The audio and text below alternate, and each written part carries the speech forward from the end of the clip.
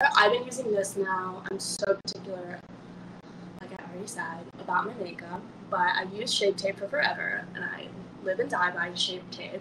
I think I have like 3 extras. Like whenever it goes on sale, I always buy new ones. So this, me telling you that I like this concealer is a big deal because I haven't introduced a new concealer in a long time.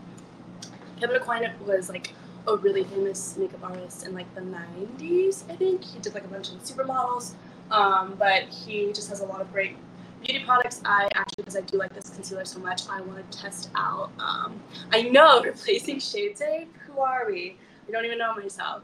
But this one's really great. So I'm going to just go in where I have like some spots. Let's see, it's hard to do this without a mirror. And then a little bit under my under eyes.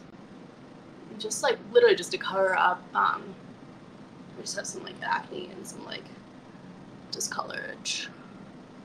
So just go on with some spots. And now I'm going to just blend it out. I just have like this like tilted brush. I kind of just like use whatever brushes. You can use a fluffy brush, you can use a smaller brush. It's really easy to blend out, but it really, like, you can like not see it like in the best way. You just like, it blends super nicely with the tinted oil, but also if you want something more full coverage, it would work really well with kind of just any of your foundations. I think I blended all that.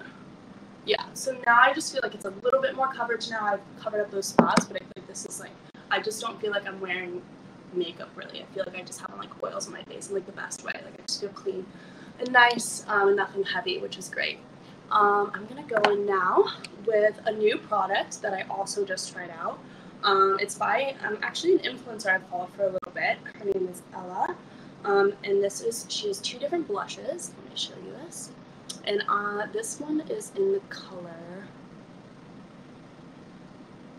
Palomino. I don't know. Maybe.